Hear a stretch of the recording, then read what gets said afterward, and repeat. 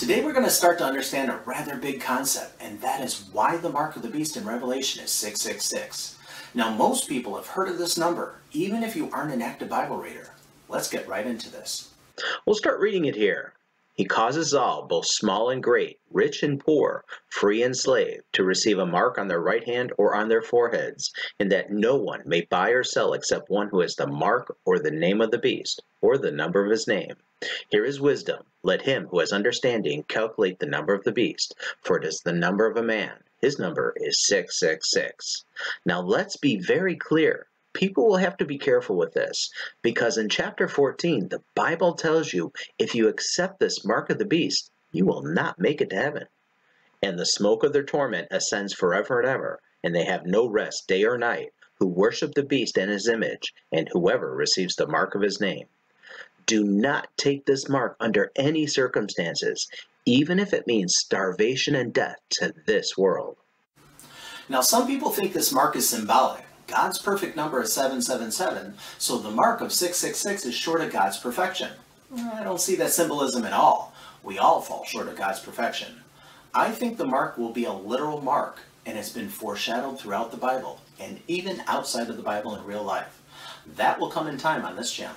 But if you want to analyze why the mark is 666, you always have to go back to the beginning and original sin. Nearly everyone knows the story in the Garden of Eden. We'll just highlight the important points. God creates man and places him in the Garden of Eden, but God warns him about one thing. Then the Lord God took the man and put him in the Garden of Eden to tend and keep it. And the Lord God commanded the man, saying, Of every tree of the garden you may freely eat, but of the tree of the knowledge of good and evil you shall not eat, for in the day that you eat of it you shall surely die. Okay, we know what happened from there, but let's read it.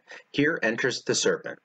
Now the serpent was more cunning than any beast of the field which the Lord God had made. And he said to the woman, Has God indeed said, You shall not eat of every tree of the garden?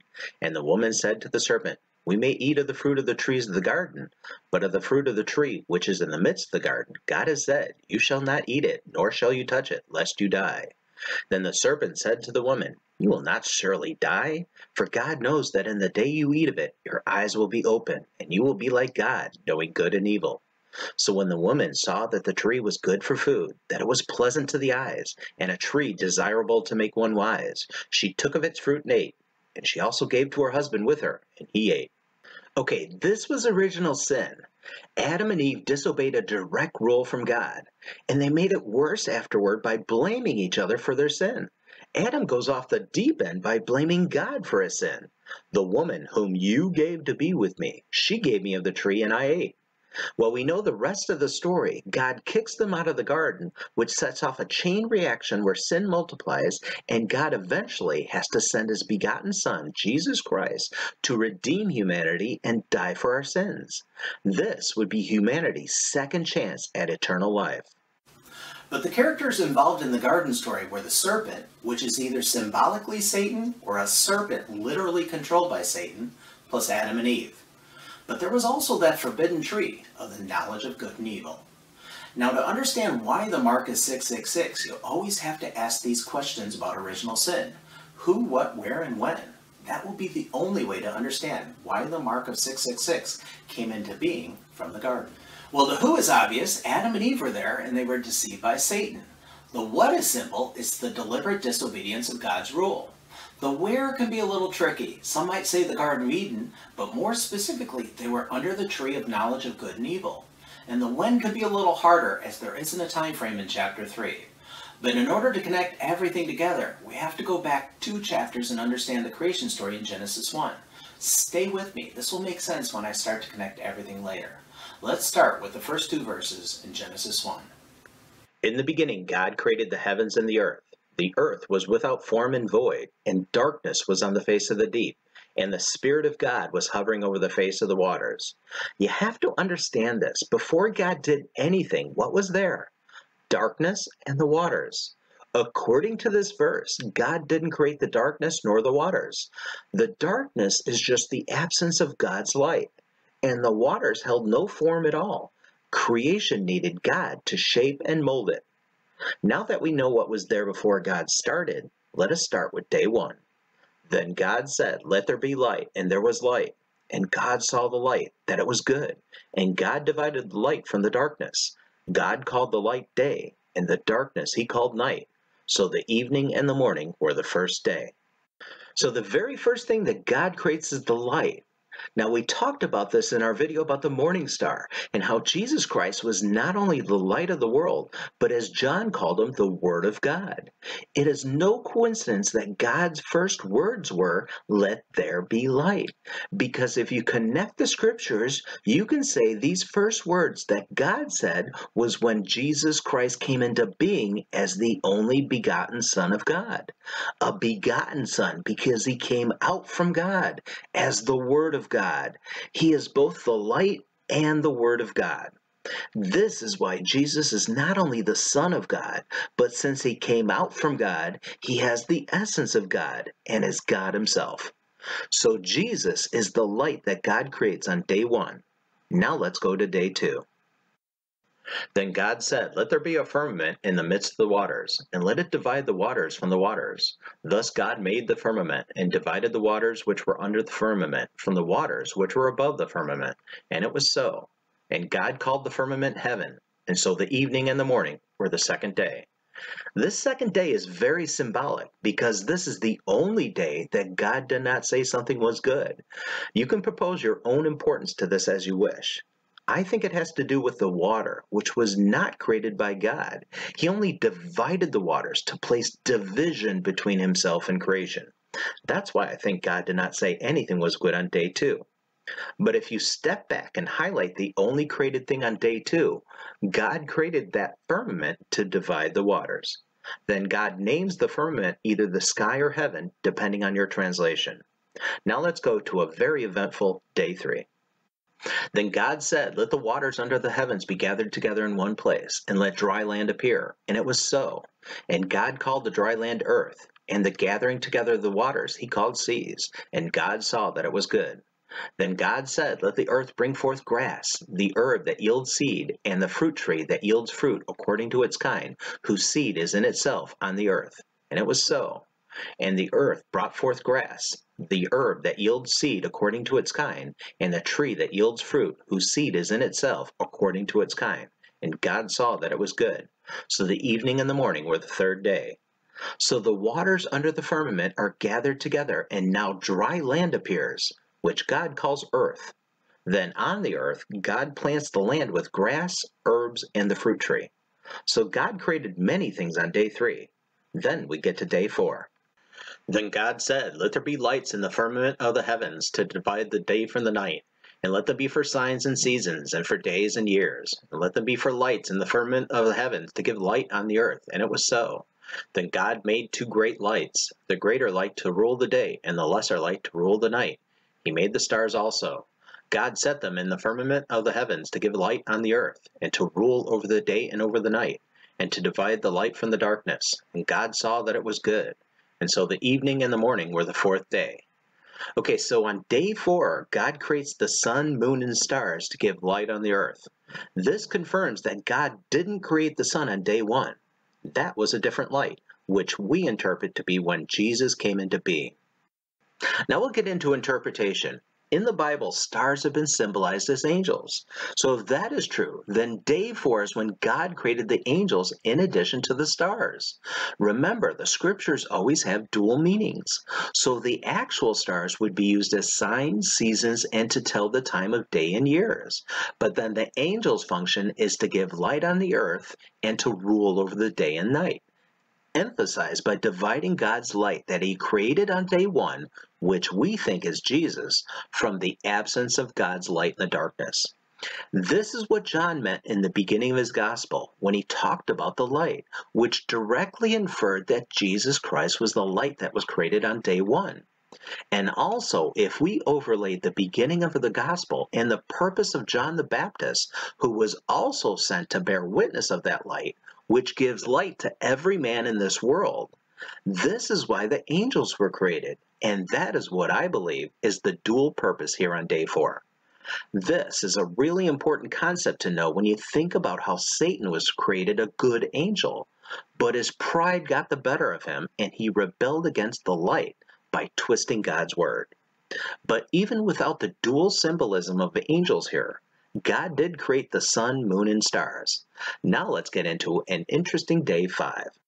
Then God said, "Let the waters abound with an abundance of living creatures, and let birds fly above the earth, across the face of the firmament of the heavens." So God created great sea creatures, and every living thing that moves, with which the waters abounded, according to their kind, and every winged bird according to its kind. And God saw that it was good. And God blessed them, saying, "Be fruitful and multiply, and fill the waters and the seas, and let birds multiply on the earth."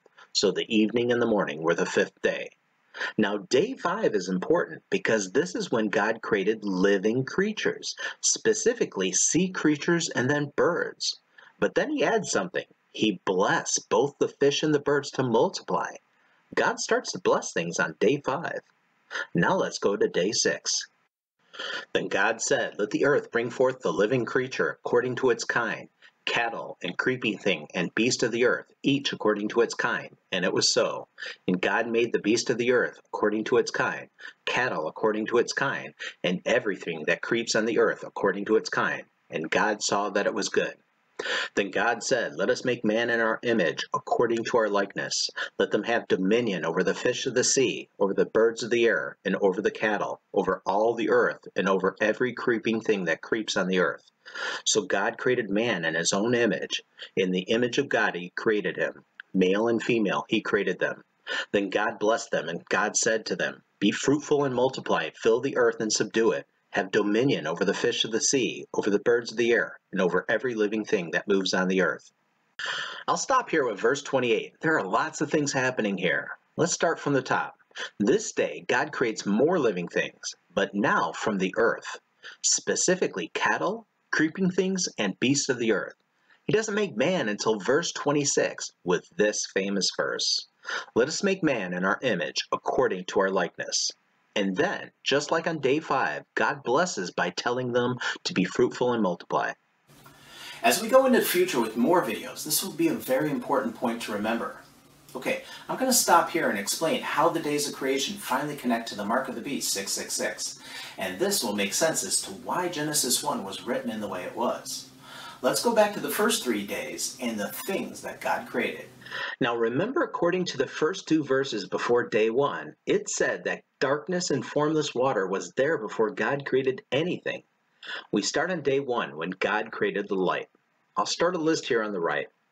Then we go to day 2 and see that God created a firmament to divide the waters. Okay, we can add firmament to the list. Then day 3, God was rather busy, and we see that God created dry land, which he called earth. And then on that dry land, he created grass, herbs, and the fruit tree. And we put all those on the list. Now that's an interesting list and the key to connect things. Now let's number the things that God created. Do you see it? Oh, wow. The 6th thing that God created was the fruit tree. Oh, come on. That must be some kind of coincidence, right? You might think I'm reaching here to make this numerical connection. But just wait, this gets better. Now let's skip over the stars on day 4 and go to the living creatures starting in verse 20 on day 5. We start with sea creatures, make a list here, then birds, and put that on the list. 2 types of living things were created on day 5. Now let's go to day 6. And if we go in order, God created the cattle, creeping things, and then beasts of the earth, and put all 3 of those on this list. Then after those things were created, then God created mankind, and this completes the list of living creatures. You know what's coming. If we place numbers in front of living creatures and bam, mankind is the 6th created living creature. Do you think that's a coincidence that both the fruit tree is the 6th thing created and also mankind as the 6th living thing? I don't think that's a coincidence. Not at all. So let's go back to the scene in the Garden of Eden in the place of original sin. We have the serpent, which we know from the Bible to represent Satan. He tempted Eve to question God's rule, or you could say his first law, by taking a bite of the fruit from the forbidden tree of knowledge of good and evil. That tree of knowledge was a fruit tree. We don't have to know what kind of fruit it is. I think I know, but that is not important right now. Just that it was a fruit tree. And out of the things that God created, the sixth thing, being the fruit tree, is the connection from the mark of the Antichrist to the Garden of Eden. This is where original sin occurred, and that is the first six. Then we know that Satan first deceived Eve, then Adam, to eat from the tree. Satan got both of them to eat. The sixth created living creature, mankind, had sinned. This was the who. Satan got mankind to sin against God, and that is the second six. But if you're keeping score, the mark of the beast has 3 sixes. Where does that third six come from? Now we have to go back to the creation story in chapter 1 to tie it all together and find the connection to that third six. I know what you're thinking. Mankind was created on the 6th day. That's the third six. Well, kind of, but not for that reason. Let's zoom in on verse 28. Then God blessed them, and God said to them, Be fruitful and multiply, fill the earth and subdue it. Have dominion over the fish of the sea, over the birds of the air, and over every living thing that moves on the earth. You see, when God blessed mankind, the key thing here is that he gave mankind dominion over the fish, the birds, and over every living thing that moves on the earth. The 6th day is when God gave dominion to mankind. Now, some of you might be confused here in how this relates to mankind, Satan, and Jesus as our king. Let's check with something that Jesus said before he died. Jesus answered and said, This voice did not come because of me, but for your sake. Now is the judgment of this world. Now the ruler of this world will be cast out. And I, if I am lifted up from the earth, will draw all peoples to myself. This he said, signifying by what death he would die. Now we know that Jesus had to die for our sins, but if we highlight verse 31, Jesus is clearly referring to Satan here as ruler of the earth. But when did Satan become ruler of the earth? He became the ruler of the earth way back in the Garden of Eden. That is when he became the king of the earth. Now in about a year or so, I'll do a longer video explaining how Satan became ruler of the earth. But for now, we just have to know that the Garden of Eden was when he became the ruler. And that is the connection to the third six of the mark of the beast. This is the when. He took the 6th-day blessing of dominion from mankind. Let's take the blackboard and place it full screen to summarize this. The first six is the where this occurred. They were under the tree of knowledge of good and evil. That tree was a fruit tree, and fruit trees were the 6th thing that was created by God. The second six was the who. Satan deceived Eve and then got both Adam and Eve to eat from the forbidden tree of knowledge. Mankind was the 6th living thing created, and Satan got both of them to sin against God's one rule. And the third and final six comes from the when. It's the 6th-day blessing of God, when God intended to grant mankind dominion over all the other living creatures. This is the biblical connection as to why the mark of the beast is 666. This is the who, what, where, and when Satan achieved dominion over the world. Now you can understand the parallel between Satan in the garden and what the Antichrist will do in the end. He will be openly challenging God by having dominion over the world and over all of God's creation. And think about this parallel. We know from Revelation that the Antichrist will control the world's food supply. And in order to live in this world, you will have to take his mark to eat his forbidden food. This is also like Satan in the Garden of Eden, getting Adam and Eve to sin against God by eating the first forbidden food. These parallels are always there. God is giving humanity another chance not to eat something forbidden. And once again, eternal life is at stake. We know how it ends. The Antichrist will only succeed for a limited time. The faithful people of God will resist and not eat his food. And then the glorious day of Jesus Christ will come and save everyone who won't take the mark. Jesus Christ as our Lord and Savior will become the rightful ruler of the next world to everyone who obeys God's rule. Stay tuned for more videos about the mark of the beast. This mark has been foreshadowed throughout the Bible. You will see people, places, and times marked for Satan with the number 666. Thanks for watching, and may God grant you the strength to resist the temptation to eat the forbidden food. May God bless you all.